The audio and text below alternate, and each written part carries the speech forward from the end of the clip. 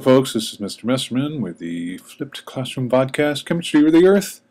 Number 16, I can classify volcanoes by shape, composition, and violence.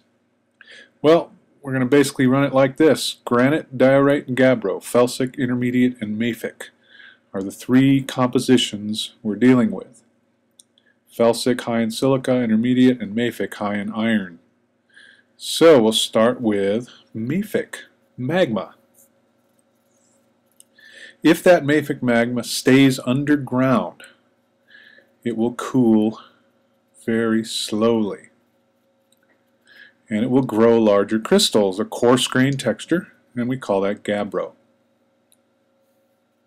Now bring that magma up and erupt it on the surface, where it cools quickly in a matter of minutes, hours, days, whatever. You get basalt, which is fine-grained. When basalt erupts, it can make shield volcanoes, the type of volcano we've been talking about, like the Hawaiian Islands. Now explode or eject that magma into the air, and it will cool instantly and trap bubbles to make scoria, also called cinders, and that will make a cinder cone quite possibly. So that's the mafic side of things.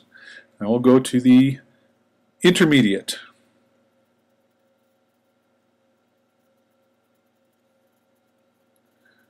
Intermediate magma is middle silica. It's got some iron and a medium amount of silica.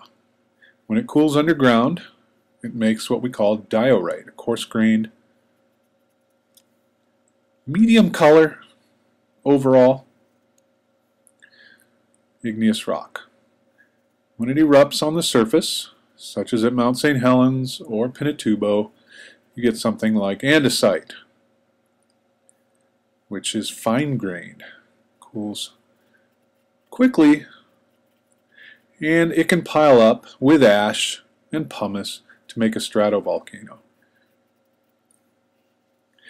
The explosions of that magma create the pumice and ash, which makes tuff.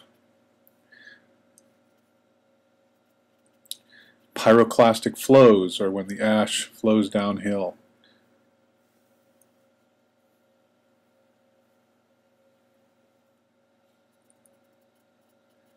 Now the felsic, the lightest color, lowest density, highest silica magma.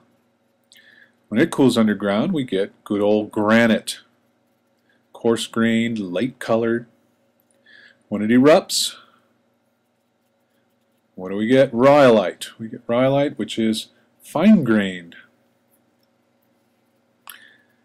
When it explodes into the atmosphere, we get pumice and tuff, just like the intermediate. This is the thickest, most viscous magma, which makes it the most explosive, and that creates caldera eruptions.